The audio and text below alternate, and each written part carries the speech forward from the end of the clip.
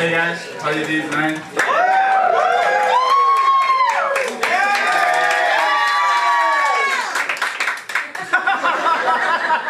Well, the first thing that I have to say is that I hate my accent. And I hate it because every time I speak, people realize right away that I'm from Kentucky.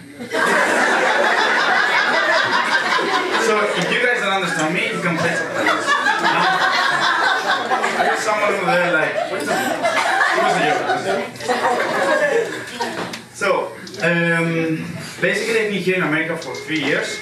And there's some things that I don't really understand about you, about the culture, I don't know. So I'm going to share it with you. The first thing, the size of the things here in America. It's huge. I'm talking about cars, fruits, dreams, houses. I mean, I guess women might be happy about the fact that everything's big. But for the rest, then something else. For example, the ice in the drinks. It's all ice. Sometimes they should give you a snow shovel instead of the straw. Well, also, what is the problem that you have? How many different kind of Oreos do you think that you can make? Pumpkin spice Oreo. Watermelon Oreo. The double stuff, the mega stuff, the thing, the extra thing, everything. Relax. The classic one, that's it. It's cheese. And the last thing, the bless you thing. If someone says bless you, bless you, bless you, I've seen people a mile away that turn bless you. And this. If you don't say bless you, when someone next to you sneezes, they look at you like you are a criminal.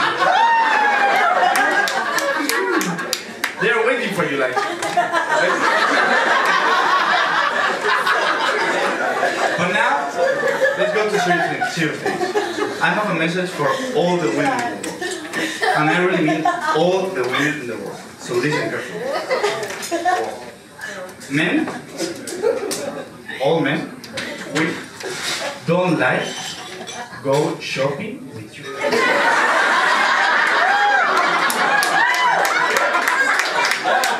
And I realized about this last week. My girlfriend told me, let's go shopping together. Together. Stop lying. I don't need that. I'm gonna go anyway. Stop lying. Okay? Because the thing is, when I go with my girlfriend, I'm not with her. I'm chasing her. She's a sneak. So she's always 3-4 steps ahead of me. And she expects me to be behind. Because it's just a matter of time. And then she's gonna start giving me clothes. And I gotta be there standing. I gotta be. And I'm not a person anymore. I'm I'm losing my dignity right here. You know? But you're there because you love her. And that's what you want her to think. That's another story. So, then you go to the fitting room together. And the person that is in charge of the area, she asks you, how many items? You look around. 87? 90? I don't know. But that's okay for you. I mean, for the first 4 or 5 hours, that's okay for you.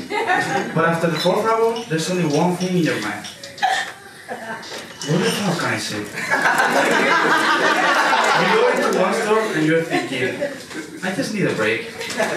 What can I say? So you show her, we're going to this one. Because you know there are seats over there. You go inside, and you see only men in the sitting area, of course. The women are crazy, walking around, you know. So you go there, you sit next to another guy, you look at him, hey. With a girlfriend? Yeah, girlfriend. What about you? Girlfriend and mom. When did you get here? Yesterday. Relief. It works. Because when I go shopping, it's another story, you know? The only thing I do is, let's say, I see a jacket that I like, I don't know the price, so I ask for the price. How much is this? And they tell you 120, and you do this. Which means I cannot afford it, but I'm gonna ask if I was thinking about getting it. And then you go to your girlfriend and you say, you know, I'm not feeling it today. Let's go home. We'll be back next year. Next year. And it wasn't December, it was January. Anyway, I thought that in exchange of the marathon that I went through with my girlfriend in the mall, because the only difference between going shopping with my girlfriend and running a marathon is the pace. It's the pace. Like, it's exhausting. So I thought it could be a nice idea if she came with me to the urologist. For those of you who don't know, that's the pee doctor. And I have a problem. I cannot control my urine. You don't know what I'm doing right now. So, I went to the urologist with her. I opened the door, and I was an outsider. There was a 90-year-old man, another one in wheelchair. I was completely shocked. And suddenly, all the looks were on me. And I knew what they were thinking. They all were thinking, this kid is fucked if he's over here. Fuck. Swear. But have you ever been to the urologist? Do you know how many questions you have to answer? Like, all kind of questions. Like, for example, what color is your penis when you wake up in the morning? Red? Pink? Also, how do you clean your penis when you shower? Up? And then the last one, very funny. And it was shocking at the same time. Do you ever feel having a vagina could improve your life? Of course, I said yes. You guys know where I'm talking about. So I went there, I was with the urologist, everything was fine, he said my penis was perfect. I go out, my mom calls me. So, Tony, how did it go?